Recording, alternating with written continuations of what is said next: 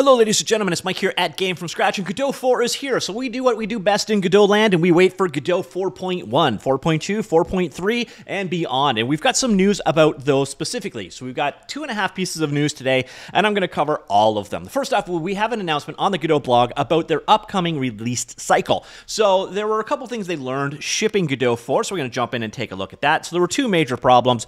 Contributors were crunching shortly before planned releases to add big features to those releases, as they expect the next release would be a long ways away. So if you think that Godot 4.1 is going to be a year down the road, you just try and jam as much crap into Godot 4 as you can, and the key word is crap. This now or never approach leads to project releases that probably weren't ready to go, and bugs, etc. Also, the feature freeze program. So feature freeze is basically when we say, okay, we are done. No new features are coming in here. We are just going to work on bugs from this point on. Ended up being quite long, and often had a few big features crammed in quickly towards the end. We continue to merge risky changes during our feature freeze. So basically, the lack of future for when the next release is going to be, and the fact that they jammed so much crap in, made just freezing the features to get the bugs worked out painful, and it also just allowed too much to get in there that probably shouldn't have. So they're going to try and solve both these with a new approach to release management. So what is the future plan? For feature merging phase to be approximately 3 months. So for 4.1, this would mean it will cover March, April, and May of 2023. During the feature merging phase, we will gladly merge all pull requests that are ready to be merged and are approved by the relevant teams. This includes new features, bug fixes, and riskier bug fixes that we wouldn't merge during the bug fixing phase. Goal is to reduce the pressure to get the big changes merged, because this means the next release is going to start in April and May, so June. So July would be the beginning of the 4.2 development cycle. So I kind of get a little bit of a spoiler there. So we got 3 months of development. So you've got that one other month. Well, what is that 1 month? That is where the feature freeze part kicks in. So instead of the 6-month feature freeze of Godot, what you have is 3 months of features being added, 1 month of those being polished. So you got every 3 months, you're going to have new features, new bug fixes, etc. in, and then after those 3 months, it freezes, and it's a focus completely on polishing that release. So then hopefully 4.1 will be ready to go, and then we can start doing the 4.2. Also, in terms of the releasing schedule, I plan on releasing regular dev snapshot builds during the feature merging phases to assist users in testing and contributors in bisecting regressions. Encourage users to test out these dev snapshots. So this is going to be during the first 3 months phase. You're going to get like the alphas, alpha 1, alpha 2, alpha 3, and so on. And then I'm assuming that they're going to use maybe beta as they get further along, and then release candidate when you're in the feature phase part of things. So the bug fixing phase, so that is that 1 month at the end.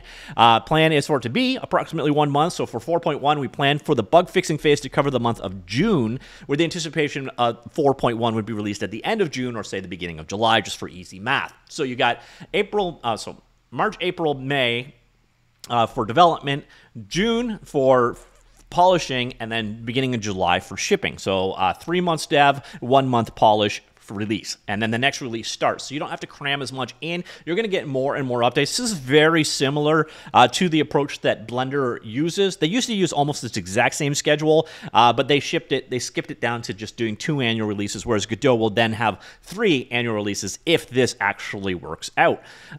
So Godot 4.2 should be by the end of June. The development will start. So Godot 4.1 should be released by the end of June, and then so you'll be looking at October for the release of 4.2. So let's see if the math holds out. So June, July development will start. July, April, sorry, I'm going the wrong way. July, August, September, right? And then you'll have your 1 month of polishing, which would be October, and ta-da, you have an October release. That would put then 4.3 would be 4 months after that, so somewhere around February or March of the next year. I like the idea. We also have some details on long-term support versions. These are like, you basically pick a release in the schedule, and that is the one that you continue to do bug fixes on for quite a while.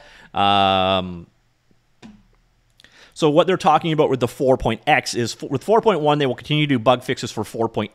For 4.2, they will continue to do bug fixes for 4.1. And at that point, they're going to have to try and decide which version becomes the LTS version. So once 4.2 ships, it's possible that 4.0 bug fixes may stop, is the approach they are taking. Godot 3.6, I'll get back to that in a second. That is my and a half article. The other thing that we got, this was a couple days before, they did an article about the rendering priorities. So this is the graphics team on the Godot 4.1 and what they are working on. So the kind of features for 4.1 that they want to set as priorities. Again, this is just the rendering team, so nothing about input or networking or anything like that. And their focuses for the 4.1 release are performance. We always like to hear that. So there are some improvements, issues that they see that they could get out of, or some rendering bottlenecks they can get out of it. So easy profiling indicates that we have a bottleneck in the vertex shader, which is likely memory bound. Typical solutions to a memory bound vertex shader include reducing VGPR usage to improve occupancy, reducing the amount of data assessed by the vertex shader, etc. So basically, they're going to try and figure out what's slowing down the renderer and fix those. I got to imagine that's going to be kind of a priority always. Another thing that they're looking at is time slicing directional 3D shadows. So directional 3D shadows are done on a camera dependent basis, and that means so basically every frame there's some computation being done. By time slicing, you're basically saying, okay, we're going to do this little bit on this frame and then this calculation on the next frame, split it up, and it shouldn't hurt quality that much, but it should speed up the speed of directional 3D lights. At least that is the theory. Another area that we get into, and this one honestly has me a little bit confused because I thought that the Mega Shader was sent to solve this, but Vulkan pipeline compilation stall. So when Godot loads a new shader and needs to compile all the related pipelines, this makes loading times longer than they need to be and can lead to frame time hiccups where shaders are dynamically loaded at runtime. So Godot 4.1, we want to employ more pipeline compilation to a background thread so it can be done async from the rest of the regular rendering and can avoid these hiccups at runtime. So again, I thought Mega Shaders were supposed to kind of deal with this part, but I might just be a little bit confused in that regard. And then we got some a little bit more general purpose stuff, bugs, fixing of bugs. That one's nice, although no one is assigned to this, but, you know, because everybody is basically assigned to bug fixing. And proper multi-threading in rendering device. So the render device is not properly thread safe, although their usage of it is. So in some places it's overly restrictive, and they want to start getting rid of some of those restrictive. So the work is necessary to ensure that users don't run into threading bugs as they make more advanced use of the rendering device API. It is also necessary to implement background pipeline compilations as described above. And then one other big area here, one thing that didn't make it into Godot 4 that was going to, is the old way of doing Godot was using OpenGL. We've moved on to a Vulkan renderer, but the GL is still there, especially for lower-end devices, mobile devices, etc. And in some cases, Vulkan drivers just suck. So having a GL fallback is nice. Well, with Godot 4, that renderer didn't actually make it in, so we had time to finish the 2D renderer, but did not have time to finish the 3D renderer. So for 4.1, they want to get that 3D renderer going as well. So for 3D games, you'll be able to pick between Godot and OpenGL ES, so if you're running on older devices, etc. And then two other things are FSR 2.2, that is the downsampling algorithm from AMD. Makes a huge performance difference as well. Right now, it supports FSR 1 and 2, I think. It definitely 1 is supported. So they're looking at getting FSR 2.2 in there to replace the temporal anti-aliasing solution that is currently in place. And yeah, so at the same time, we'll be integrating many of our effects. So the screen space ambient occlusion, SSR, the shadows, and so on with temporal anti-aliasing, so the quality automatically improves when TAA is enabled. This will not impact the quality of these effects when it is disabled, by the way. So that is another thing that they are working on right now.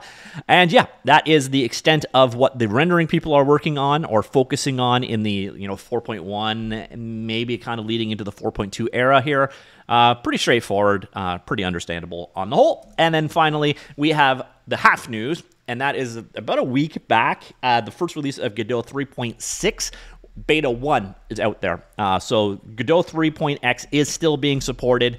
There's not a lot to really report in this one. That's why I didn't cover it in its own video at the time. But if you want to stay on the Godot 3.x branch, they are continuing to provide functionality and supports there. So it's going to slow down for sure because most people are on the 4.x branch at this point. But you're getting little improvements, bug fixes, and some backporting of 4.x features into the 3.x branch. So Godot 3.6, I do think Godot 3.6 is meant to be the last of the 3x releases.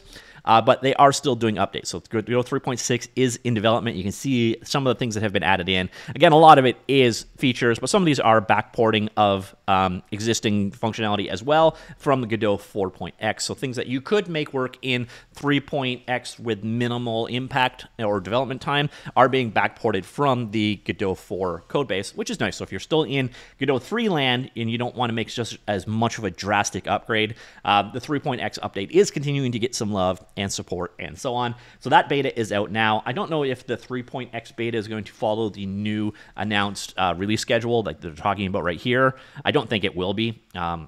But going forward, it is interesting to see that basically what we're going to get: 3 months development, 1 month stabilizing, ship. 3 months development, 1 month stabilizing, ship. And I like it. I do think that they'll probably end up going the Blender route and turning it into a half year. And that's getting pretty consistent, to be honest. Right now we have in the Unity land, you have two releases per year and then an LTS release between those two. And that's getting to be the norm. And we're starting to see that Unreal Engine is generally getting to about 2.x releases a year as well. So I think 3 might be a little ambitious, but it is nice to see that they're trying to get more focused so they don't try to cram as much into each release because of a fear of missing out. So I think it is a good development, but I'm curious, what do you think? Comments down below. Let me know what you're thinking. All right, that's it. Goodbye.